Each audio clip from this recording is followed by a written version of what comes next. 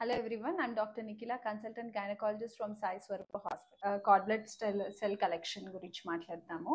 It is nothing but it's a process of collecting the precious blood from your baby umbilical cord during the process of delivery. And along with collection of the blood, we even collect the umbilical tissue and the placental tissue and store it. For what purpose are we collecting this blood? Collected from the umbilical cord అనేది it's a hemopoietic stem cell and mesenchymal rich cell, but which has a capacity to form a new tissue like our red blood cells, WBC cells, liver tissue, and also the heart tissue formation ki help అవుతుంది.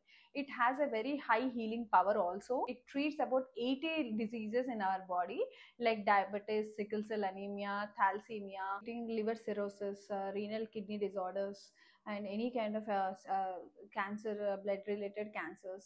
These are all the various advantages, usually useful for the next siblings also. So it is highly recommended for the patient to go with it. So hope this video was helpful, and queries related with this topic, you please comment below so that I can get back to your questions.